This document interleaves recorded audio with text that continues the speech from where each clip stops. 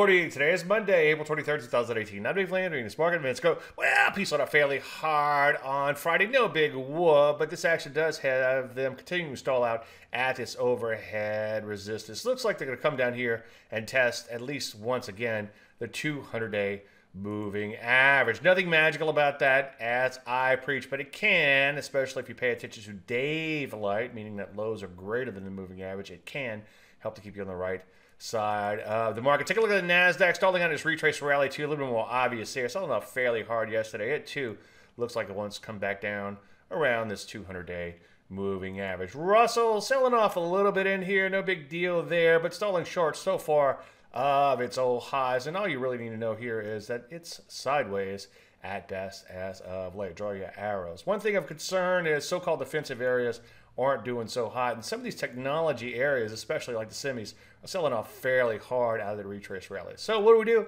Well, just be super duper selective right now. And it's okay to sit on your hands. Any questions? As usual, Dave, DaveLandry.com. I'm Dave Landry. You can start the market a little bit more in a minute.